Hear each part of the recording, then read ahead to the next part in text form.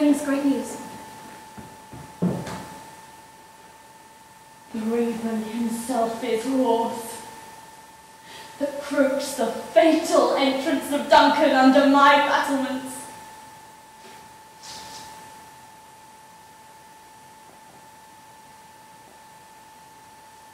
Come, you spirits that tend on mortal thoughts, unsex me here, and fill me from the crown to the toe, top full of the direst cruelty. Make thick my blood. Stop up the access and passage to remorse, that no compunctious visitings of nature shake my fell purpose, nor keep me between the effect and it.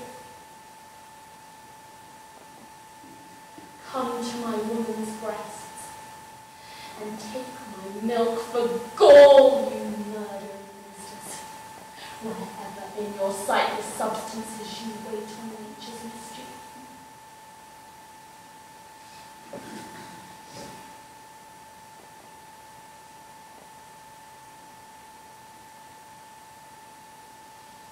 Come, thick night, and pour thee in the dunnest smoke of hell, that my keen knife see not the wound it makes, nor heaven peep through the blanket of the dark to cry, hold!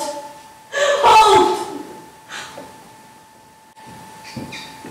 Great glass!